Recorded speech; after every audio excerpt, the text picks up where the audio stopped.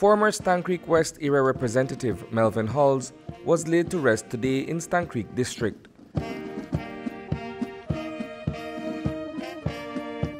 His official send-off was complete with the presence of the Belize Defense Force marching band and burial party that led a funeral procession to his final resting place at his property along the Hummingbird Highway.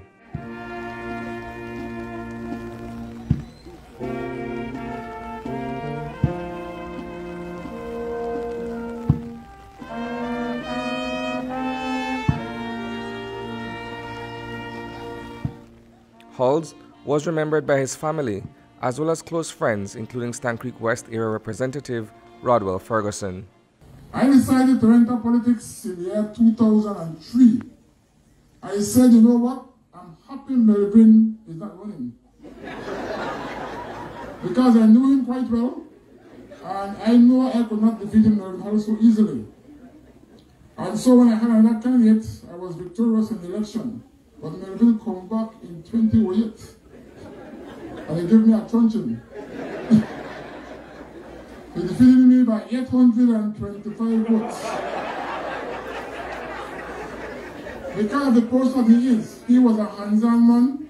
He knew to reach out to everybody, and he was able to garner the votes. But in 2012 election, I said, well, Melvin, this time you're not beat me. And so I worked very hard, and I reversed the 825 votes. Surprisingly, in 4 years, I was able to defeat him in the 2012 election. But despite that, we still maintain a good relationship. Eulogizing Hulse was a very close friend of his, Anthony Quillen, who spoke fondly of him as a man for all seasons. Melvin, the person. Melvin was realistic and accepted that he was a lousy husband, but a great father.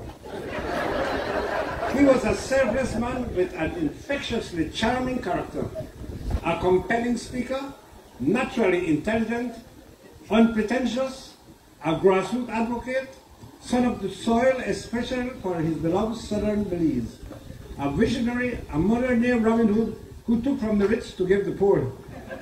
He wanted to be remembered as the father of the South. As many would later come to find out, Melvin Hulse was terminally ill with cancer. Notwithstanding his bout with the disease, he remained jovial and always kept his wits about him.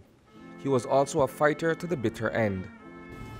As most of you know, my dad was not his sickness, but it was a big part of our lives, especially towards the end. It was a time in his life where he showed the most strength, and we need to thank those that helped him fight this battle. I have to start off first by thanking everyone who attended today. It means that in some way, somehow, my dad impacted your life, most likely positively, and that's one of the greatest joys of being his daughter. Telling people who I am and being met with all kinds of stories about the life he's lived. It gives me little peeks into the moments of the fulfilled life he spoke so fondly about. Reporting for News 5, I am Isani Cayetano.